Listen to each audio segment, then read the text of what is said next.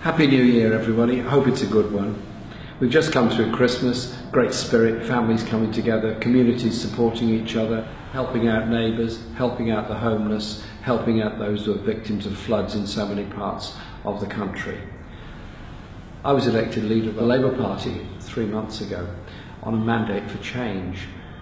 And during this last 3 months, we've challenged the government on working tax credits and defeated them. We challenged them on cuts to the police service and defeated them. We challenged them on running the prison service in Saudi Arabia and we defeated them.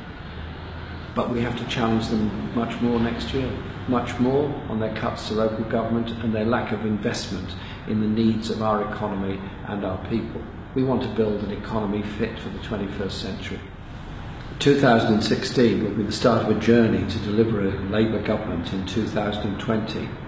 A Labour government that will deliver a fairer, more just, more prosperous society that we can all enjoy. A society that works for all, not just the few.